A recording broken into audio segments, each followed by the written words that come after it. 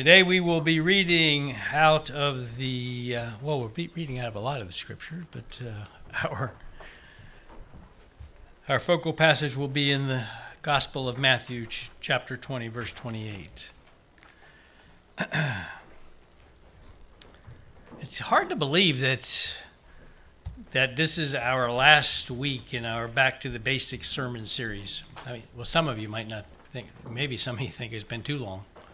But so far we've covered prayer, we've covered spending time in the Word and Scripture, our confession, and today we're going to be talking about our service, or said a different way would be serving others.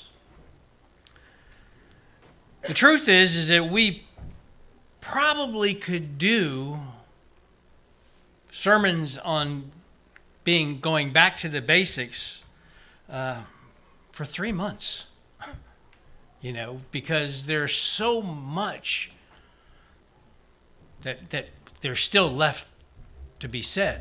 There's so much more, so many good and profitable things that we can do in our Christian walk, things that we can commit to. And I pray that our time together over the past few weeks will serve kind of as a springboard in our walk, and that you'll spend more time exploring other ways to serve, other things to do, other topics like the Sabbath, like giving, like communion. I mean, there's so many things. One thing that I do know for sure is spending time with Jesus is profitable. Amen? And as we've already discussed, that prayer and the Scripture are things that we should be committing ourselves to every day. And not just because that we need to check off some religious box off of our righteous to-do list, not just something to say that we did, but because that's where Jesus is. That's where we reconnect with our Savior and our King. That's where we get the fuel that's necessary to go and to do our good deeds, to serve others. And serving others by trading our time, our treasure, so that others might experience the love of Christ. That's what we're going to be talking about today. Our kingdom-minded service. What do you think about when you think about serving others? Is there an image that comes to mind? I mean, if I asked you to pray about trading your time, your talent, your treasure in order to serve and to bless others, what would that look like? Now, I imagine a lot of you would simply be thinking about, adding a little money to the box, giving a little bit more, maybe doing a service project. And if anybody has ever been on a mission trip or known somebody that's been on a mission trip, then you know that it's a possible way to serve by serving somebody in some capacity. Brothers and sisters, there are hundreds of ways that we can serve others. And while it might be beneficial use of time, I'm not going to list all of them. Today, we're going to spend our time on the biblical heart behind serving others. We're going to look at the motivation behind the action, which I believe in the long run would serve us better than some bulletproof list of things that we can do. Because ultimately, how we serve and where we serve is going to come from our heart, not from a list, in order for it to be effective. And so with that in mind, our first thought is, what would Jesus do? I mean, how many of you remember those bracelets? Do you remember those bracelets? How many of you had some of those bracelets? How many still have some of those bracelets? Now, some of you younger folk might not know. Some of you older folk might not have cared, not paid attention. But I'll talk about that in a little bit. But that phrase actually goes back hundreds of years. And it was first employed in sermons by the great preacher Charles Spurgeon.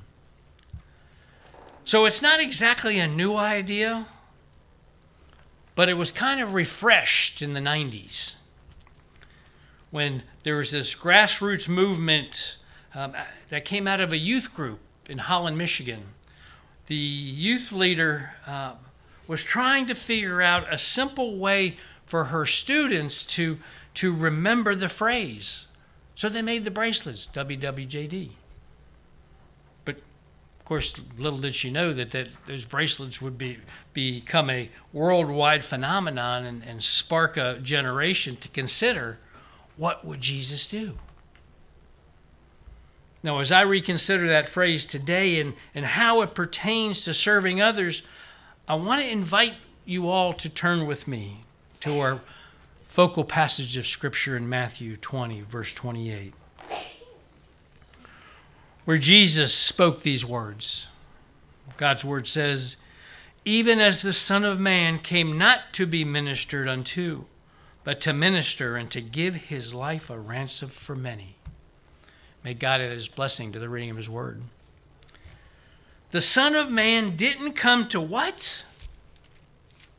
To be served. The King didn't come to be served.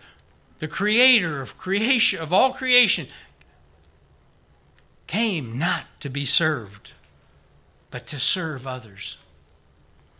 Christ came to trade his life, his energy, his time, everything that he had, so that others like you and I could have life. And better than that, we could have eternal life. And as we follow him and we learn to live like him, we're called to give our lives like he did, so that others can experience life in Christ. And Jesus, he answers a lot of our objections through the Gospels. Now you might be thinking, well, what about the people I don't like? I'm not really going to serve them. We talked about this a couple weeks ago, right? Remember about the prayer when we talked about prayer?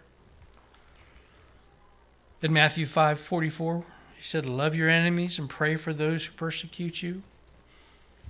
And some of you are still praying for that flower pot to fall on their heads. And what about my neighbors? What about the people I don't even know? Jesus would probably have you read the story of the Good Samaritan that's found in the Gospel of Luke, chapter 10, verses 25 through 37. And okay, so what about my day-to-day living? What if I'm having a bad day? You ever have one of those? What if I'm having a bad day or just a hard time? What if I simply can't function and do anything meaningful for anybody? I can't do anything for myself. How can I do anything to serve anybody else? So a couple of things come to mind. The first one being something that Jesus said to the Apostle Paul again in 2 Corinthians chapter 12, verse 9 through and 10. Where he said, "And he said unto me, My grace is sufficient for thee. For my strength is made perfect in weakness. Most gladly, therefore, will I rather glory in my infirmities, that the power of Christ might rest upon me. Therefore I take pleasure in infirmities, in reproaches, in necessities, in persecutions, in distresses, for Christ's sake. For when I am weak, then I am strong." I want you guys to write that verse down, circle it. I want you to read that this week. I want you to read that when things are falling apart, when life is just too tough for you. when you don't feel like you're enough. Paul says that he's going to brag even more in his weakness. And the reason for that is because it gives all the glory to Jesus. So on one hand, be confident that even in your weaknesses, God can use what you have to offer. Because just like that Jerry Maguire movie, he completes us. God can use what you have to offer. All of us. Nobody is too broken for the great healer. The truth is even if you can send a text, you're able to send someone an encouraging note. If you can make a phone call, if you can get on the internet, you can send a message to somebody that might lift their day. There are a ton of ways that are made available for us through technology. In other ways for us to serve and to love one another. What would Jesus do? The second thing that comes to mind is something that the Apostle Paul says in his second letter to Corinthians, chapter 9, verses 6 through 8. When we talk about sowing and reaping. But this I say, he which soweth sparingly shall reap also sparingly, and he which soweth bountifully shall reap bountifully. Every man according as he purposed in his heart, so let him give, not grudgingly or of necessity, for God loveth a cheerful giver. And God is able to make all grace abound towards you, that ye always, having all sufficiency in all things, may abound in every good work. Now, usually we talk about this verse when we talk about money, about giving. But I think that this principle applies to serving others also. I believe that sowing and reaping are God's principles that play out in a lot of different areas in our life. And I know for a fact that God loves a cheerful giver. I know that He'll give us all that we need so that in every situation we can abound in every good work. Everything that we do, if we are in Christ, if we are giving ourselves freely and with our hearts, with the right heart, then He's going to bless it. For all of those that have you been here long enough, you know that I don't stand up here and I don't tell you the things that we need. I wish we would have a men's group. I wish I had this. I wish I had that. Because people would tend to go like, okay, he wants it, nobody else is volunteering, so I guess I'll do it. Been a part of too many of those. Those aren't blessed. It's got to come from the heart. It's got to, people that serve each other, that serve the kingdom, has got to be led. They have to feel it. Otherwise, whatever they're doing isn't going to be blessed. I've seen it hundreds of times in my walk. And when we do that, then He does give us everything that we need in every situation so that we can do His work. I mean, that's the economy of the kingdom of God. It's bountiful. It's plentiful. And even when you don't feel like you're enough or you have enough, God works through you. All you have to do is offer yourself as a living sacrifice. All you have to do is to give your heart in service to Him. Reference Romans 12:2. Read that later. So what would Jesus do? He would, and he did, offer himself not for just one or two people, not for just the Jewish people, but for all mankind. He gave himself fully to the work of the Father that he sent him to do. And when we're called to follow his example, it leads us to our third point, that we're made for more. Do you ever have that feeling that you were made for more than the life that you're in?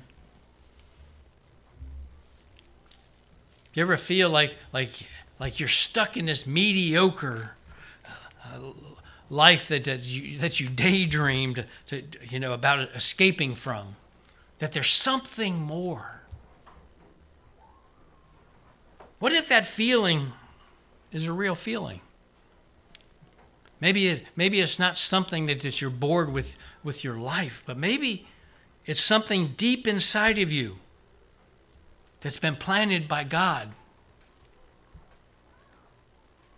What if that's so? What if that thing is something that God wants you to do? Let's look in Ephesians 2, chapter 2, verse 10, where it tells us, "For we are his workmanship, created in Christ Jesus unto good works, which God hath before ordained that we should walk in them." There you go. We're created in Christ to do what? To do good works. We're supposed to be working for the kingdom. Work that God the Father prepared in advance. You're created for more than mediocrity. You're created for good works, for divine works, for kingdom life. To experience it here on the other side of serving others. How big is that? Think about that. You were created to do kingdom works. Now, I know that there are times in our lives when we don't feel like we're worthy of anything. We got no reason to be approaching the throne of God. We don't have anything to offer him.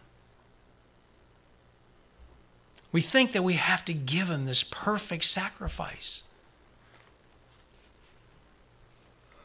A perfect life. I have known good people that have not served in churches because they didn't think they were good enough. They didn't think that their life was clean enough. Oh my goodness. If that were the case, I would have never stood up behind a pulpit. I never would have walked in at church.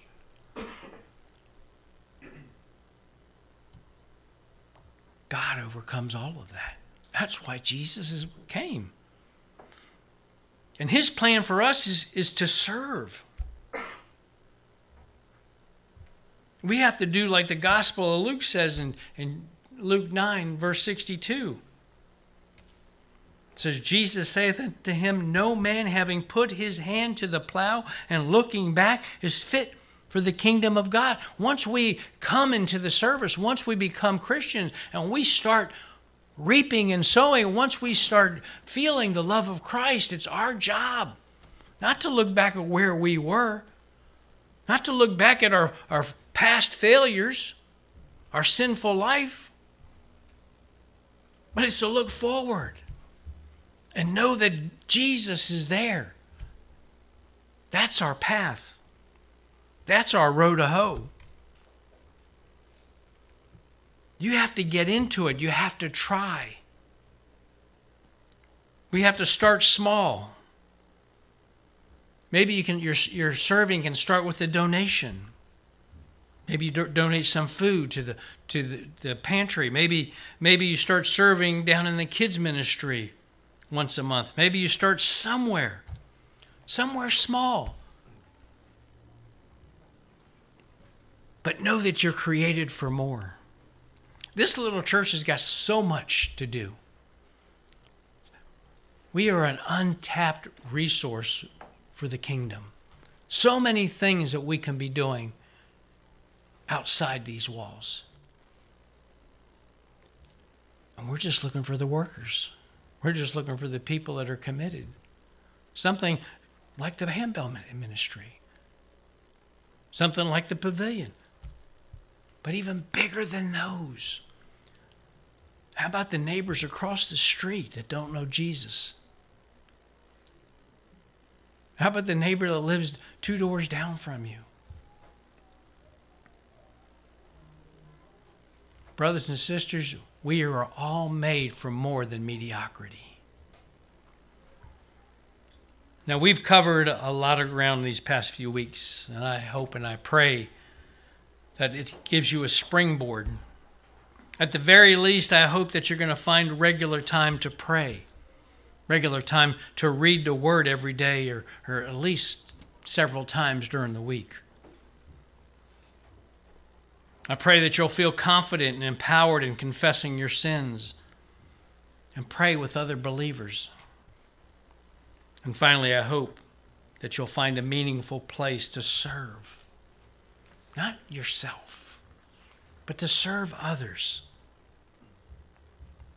And I trust that in serving others, you're going to experience new ways, fuller ways, the love of God that's made available through Christ and through the fellowship of believers. As Christ has loved, we are also loved. And we're supposed to love others.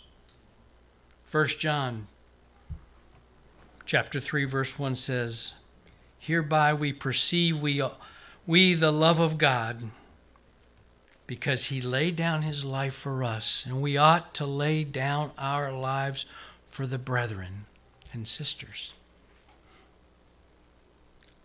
A life of faith is a marathon. It's not a sprint. You don't have to do everything all at once. Start small and build. Just make sure that you start somewhere. Somewhere. God created us with good works in mind. And at very least, our purpose on this earth is to serve others and to fulfill God's plan for our lives. Beloved, God's faithful. And he's going to give us opportunities, and he's going to give us the resources that are necessary to make a difference wherever we are.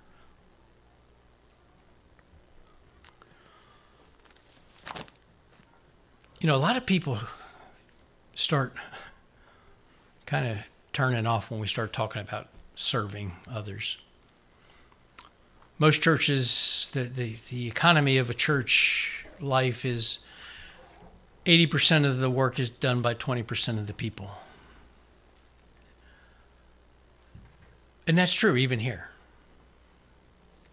I'm not putting an onus on anybody. You know, everybody has places where they serve. Serving isn't necessarily shoveling the walks, but serving is serving, reaching out to others. There's so many ways to serve. We're not called to be sitters. We're not called to be sitting in a pew and that's your job every Sunday. That's not serving.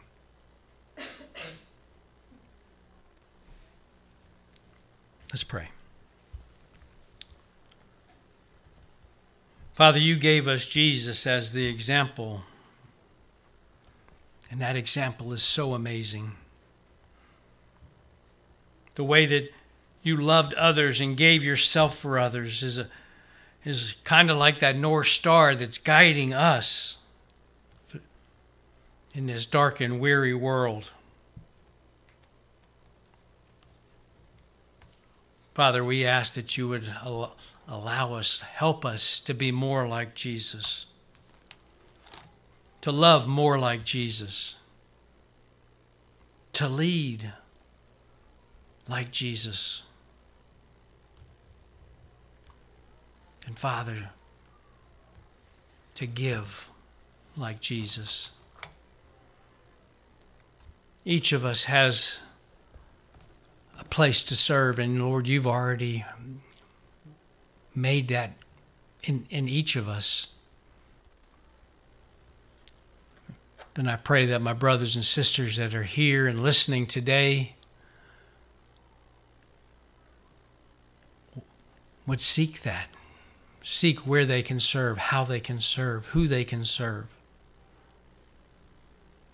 With a cheerful heart, with a desire to love on you, to share the grace of a wonderful, loving God that sent his Son to die for us.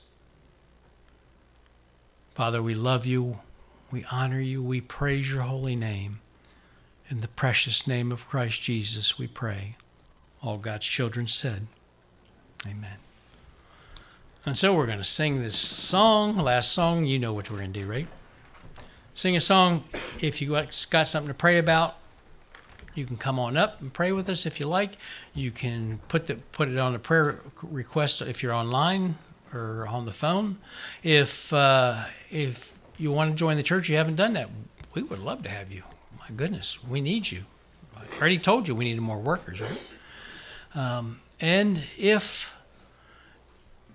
the biggest reason, the only reason really that we even do this is that if you don't know Jesus, if you think that your eternity is questionable, if you don't know that you're going to heaven, let's have a conversation. Because there is only one way. There is only one Jesus. There is only one door that is open to God, and that's through Christ. Don't wait. As the team comes to lead us. That's the trick, isn't it? To surrender all. That's one of my favorite songs. One of my favorite hymns of all time. Because that's the only way that we can serve. That's the only way that we can give ourselves to anybody else in the kingdom. With that heart is to surrender ourselves to Him. And that's your challenge this week.